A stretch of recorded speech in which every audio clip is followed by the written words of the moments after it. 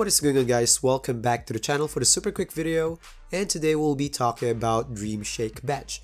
Try to watch the whole video so it will make full sense. Trust me, if you miss some parts, you might miss the whole point of the video.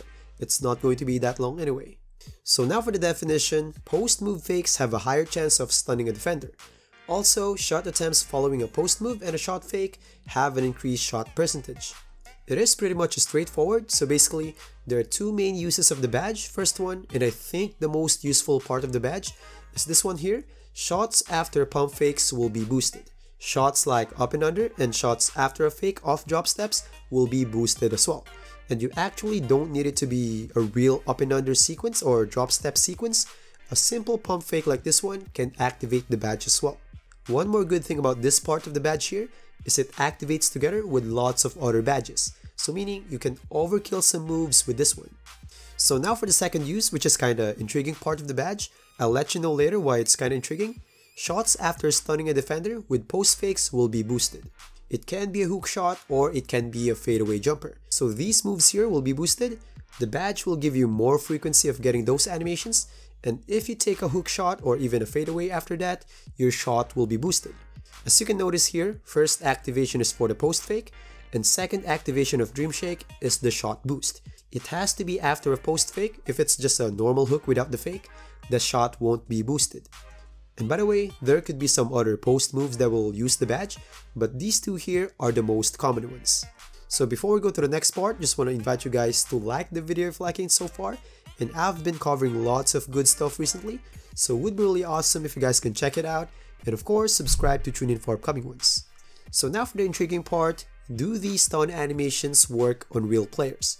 I gave it a shot. I was actually controlling the other player as well, and it's not working. I even tried to make the other player move. With that one, I was randomly moving the defender left and right, just so you know.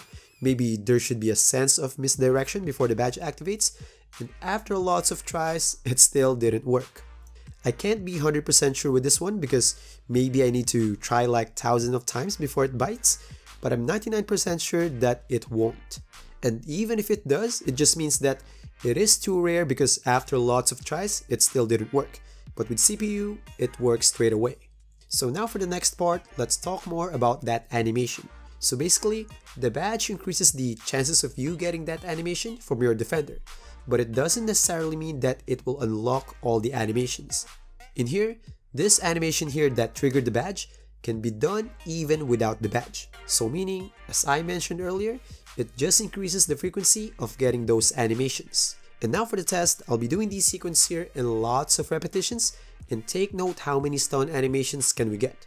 And by the way, I'm not counting the number of activations on this part of the screen here, because for some reasons it's not that accurate. I'm counting the actual animations. And now for the results, it is kinda linear, meaning there is no sweet spot. So I believe this graph here will apply to any other function of the badge, just like some other badges. So now for the recommendation, if you're doing those moves that activates the badge, the up and under types of moves or fakes, I think this badge can be really helpful, but of course badges like fast twitch will be more important.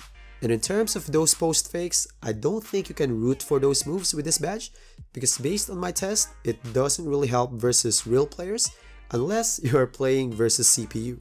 So again, please let me know in the comment section what you think, and of course, any recommendation for a topic.